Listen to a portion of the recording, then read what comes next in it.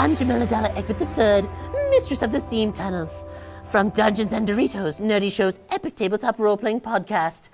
And I'm going to answer some questions, because I like doing this segment thing where I talk about relationship advice, adventuring advice, my favorite Doritos to eat, stuff like that, you know. I actually have some questions from listeners of Nerdy Show. First up is Armadon, who says, I am part of a group that's planning to explore a hidden abandoned city that's not only said to hold a great treasure, but a cure for a disease that's ravaging the land. However, we were tipped off to this by a known thief.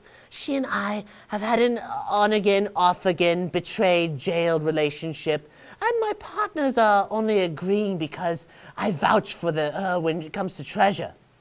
But in his heart, he says he doesn't know what to think. Well, she'll get to share the treasure, so she's on board, but there is a real chance that she'll betray us. I fear that if she did betray my party, I would resist. He asks, why would I care so hard for this woman, knowing that she can't be trusted? Well, Armadon, first off, trigger words. No good can come from abandoned cities with hidden treasures. Trust me. But as for your relationship issues, she must be a hot piece of sassy, sneaky booty to justify you tolerating betrayals and jailings.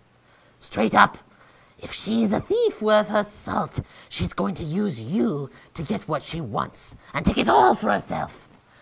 I'm not normally the thieving type, but even I'd consider it. To get to your ultimate question, why would you care so hard? Well, I think we can agree it's not too hard to figure out.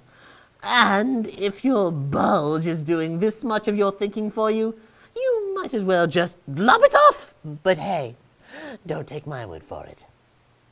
And there's more Dungeons and Doritos video too, including our D&D Q&A and the panel we did called Potions, Proton Packs, and Pokeballs. You can check out all those by clicking the links over here.